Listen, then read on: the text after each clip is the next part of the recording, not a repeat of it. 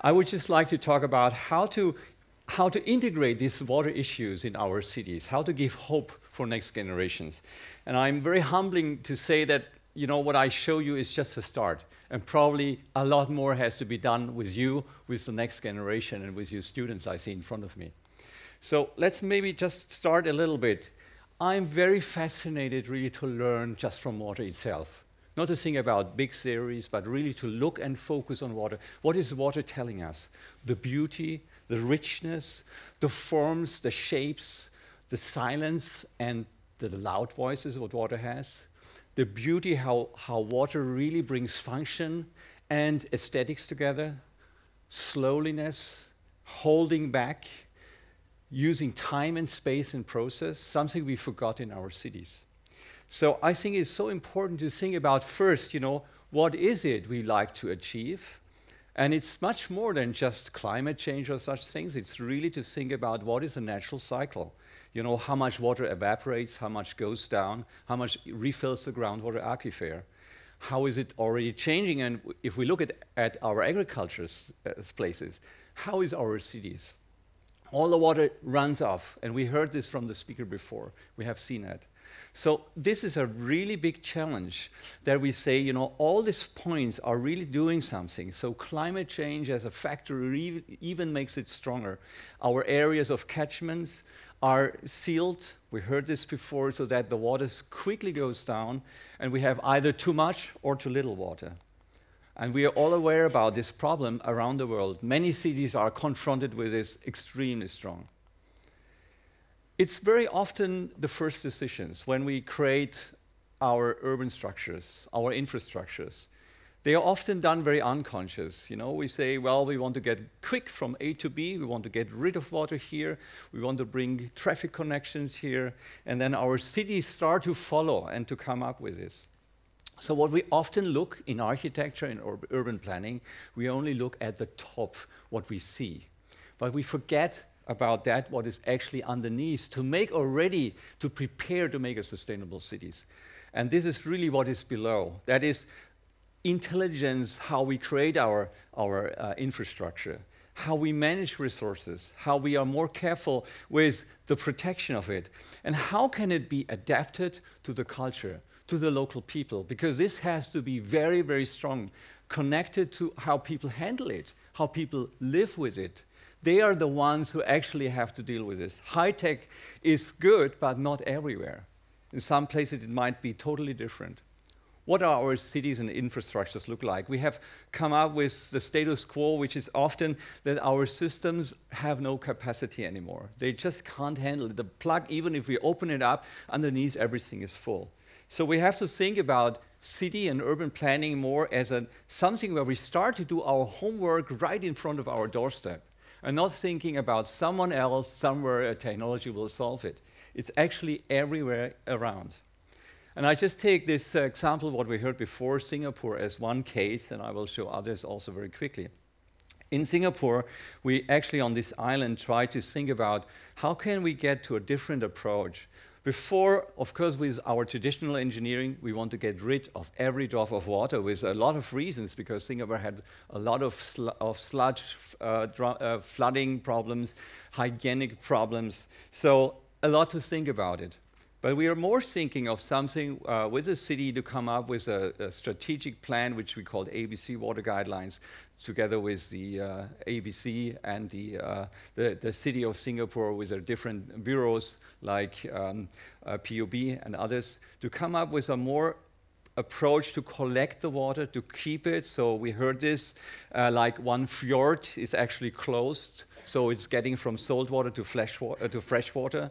We repump, we pump the water back, we filter it, and to do so, and we bring it up to the reservoirs. From there, we can actually store it and hold it back. So actually, the entire city is actually the catchment for water.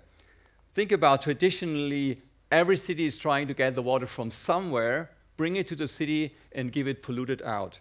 Here we have just a very limited situation because it's an island, so we have to think about it. Now, I just show you one example of one topic where we have a park, where we collect all the water from the different sites and where we actually daylight every stream and find better ways to bring bioengineering into the play and get rid of this straight concrete canal.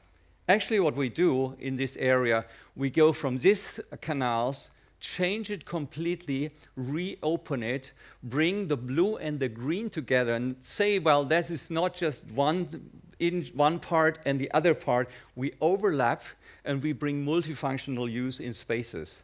So suddenly you can see this is part of the open space of the park, but it's also part of the canal system. So it's both. It can have both functions. Well, to do this, there's a lot of engineering needed because you cannot do this just somewhere and then let the water go through. Often you have to work under extreme conditions. In these tropical rain areas, you know, where you have suddenly, even on the construction site, situations where suddenly this can be completely flooded. You have to manage that. But it is possible to do this also with new technologies, with soft engineering, with a special way of using plants and root systems to stabilize and to avoid erosion. By that also, you have much better water quality. And the interesting point is that you can recycle, for example, the old canal concrete, make something out of it. We made art installations with it. We made artificial hills. This park is packed full with people. And we like to get connections so that people get close to it, get back to the water. They see this very far often as distance because what people know in a city like Singapore or others is either it's ugly or dirty or stinky, or I only know the water from bottles, or I know it only from the water type to the sink, 30, 40 centimeters. Most people have no awareness of that this is actually the source of life, that you find lots of biodiversity coming back. In some of these installations where we try to reopen the canals and integrate them and bring more biodiversity, we have 40% more biodiversity coming back, even rare species coming back into the city. So there are lots of side effects we can take into account. We can really create our cities and with some spaces, but we have to make clear decisions. Where do we give space? Where do we give time? And this is something which is a big, big challenge in many, many cities. If you do that and you come into this, you can make the right decisions and can integrate it. But you see, it has to be on the surface. It has to live with the people's need, and you have to come up with a very modern approach. I take some more examples to go in other fields, in some more denser areas. This is the city of Portland, Oregon in US. Portland is again another city which is taking very much care now for the water. How can we harvest stormwater, rainwater? How can we hold it back? How can we reduce the water consumption from somewhere to bring to the city? And I show you one example, the Tennis Springs Park, where my team did work on this project, and we did try to get all the water from the different buildings around, from car parking lots, treat it, bring it slowly down into the park, and have actually a park situation where the water level can go up and down. So some parts can even be flooded and the water can go down. So we give space and time back to the water, even in a modern city. Well, the park is also a modern park. People hang around, they give art performance, they have a lunch picnic or whatever. They can all do this, so it has to be integrated. A third example, maybe quickly, is to go in a dense situation now in a German town. This is Berlin, Potsdamer Platz, where about 50% of the rooftops have green roofs. So we start to filter the water already. We bring it in big cisterns. We recycle the water for toilet flushing and other things. And we bring it into an open lagoon system where the water level can go up and down. So when we have a lot of rain, there's a buffer, and we bring the water more slowly out into the open stream. So the green roofs, the integration of it. And most people don't think that this is not just an aesthetic thing. It is really a function to hold the water back, to keep it, and to recycle, and also to filter it. We use, of course, plants and special soil conditions to filter the water so that we have finally clean water. What I think is so important, that we have to rethink our systems in a way that we reconnect really the people to it, that they can also be attractive, that they function as something for a next generation of design for the city where people can interact with this infrastructure, where technology is not just something for experts hidden somewhere underground, but something which is part of the city, part of the daily life. I think there are lots of more examples we can show to go to really where we have the strong need, like in China, Tianjin, the new city center, where we collect the water from all the different buildings around and also treat it from parkways and from plazas. We bring the water into the center, and we just opened this project this spring. So this is now a place really packed full with people in the evening. Remember, this water here is not a water from far away, it's water from there. It's water which is stored, which is collected, which is recycled, and we can reuse this water. I know there are big challenges for the future, but it can be done. And we can also go to areas here in Norway. We can also do this in a place where we think we have everything managed and everything is okay. We also have to do our homework right. I show you one example, Fornebu.